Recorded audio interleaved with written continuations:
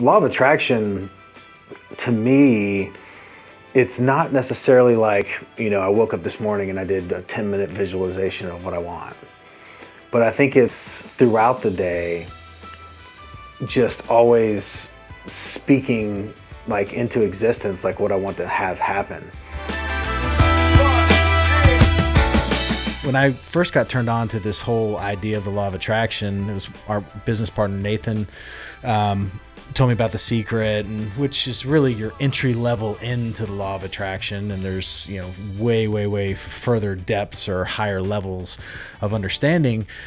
But with The Secret, I remember for a year, I would wake up every morning, and when I was in the shower, I would say out loud to myself, I'm so grateful for the opportunity to work hard and make great money. I would say that every day in the shower.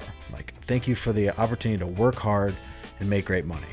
And the work hard was the important part. Like, I'm grateful to have to go and just work 14, 16, 18 hours a day, that I get the opportunity to go do that and make great money. And it didn't matter if the day before was just the absolute worst day in the entire world, did not want to go back to that same place, did not want to talk to those same people. I was grateful for the opportunity to work hard and make great money. And it just put me in this mindset in the very first thing in the morning to walk into that day feeling unstoppable no matter what happened. And I think the reverse of that, or the flip side of that, is even more important, which is, leaving the house saying like, oh, I'm always late. Well, then of course you're going to hit traffic, and of course something's going to happen where you're going to be late, or when you get up in the morning, you're like, oh, today's going to be just the most chaotic day. Well, it's like, oh, no crap. Like you just like brought that into your life.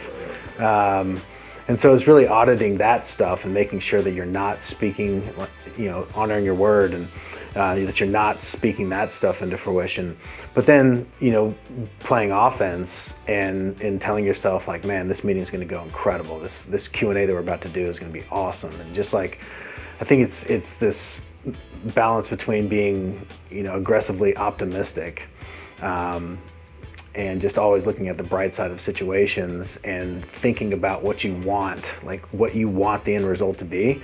Just always having that in the forefront of your mind. I think the majority of people miss the point of the law of attraction, which is the actual work side of it, that you can't just manifest, you have to actually do something. But I think the majority of people think that believing in the law of attraction is enough, and that trying to utilize the law of attraction is enough, but you actually have to still go out and work. So the law of attraction is awesome. The law of attraction is a great idea, but ideas are just that, ideas. Without action, there is no impact ultimately that you're making. So yeah, you can think about what you want you can think about what you want all day long. You can manifest, you can meditate, you can do all these different things, but until one foot goes in front of the other and you start walking towards whatever you're actually trying to have manifested, then nothing's going to happen.